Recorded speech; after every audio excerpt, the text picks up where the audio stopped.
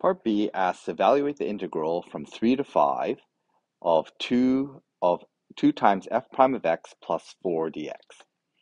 So this is going to use a fundamental theorem of calculus where if we take the area underneath the derivative function, it's going to be the displacement on the original function. It's important to recognize that we're asked to evaluate the integral of f prime, and we've been given the graph of f. So we want the displacement on the graph of f. So when I write this out, I'm going to end up with the area under the graph of 2 f prime of x dx, okay, plus the area under the graph of y equals 4.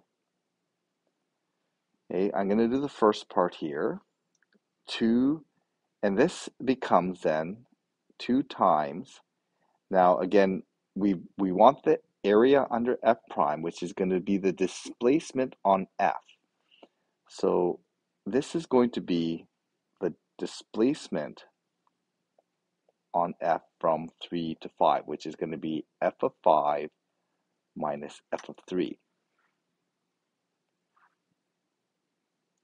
And I'm going to get this value right from the f graph. So I can look at this graph here, and I'm going to finish this portion off. F of 5, when I take a look at the graph, the f value at 5 is equal to 0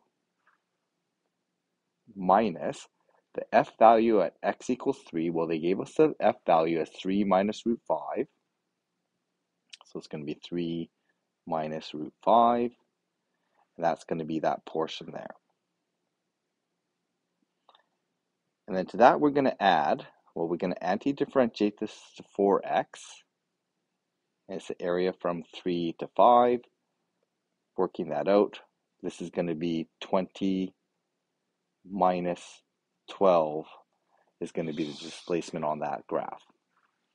So calculating this all out, we get 2 times negative 3 is going to be negative 6.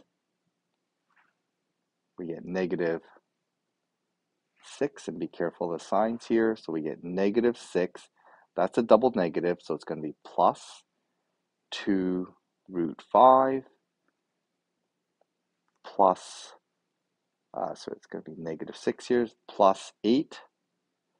And combining like terms, I end up with 2 plus 2 root 5 is going to be the value of that integral.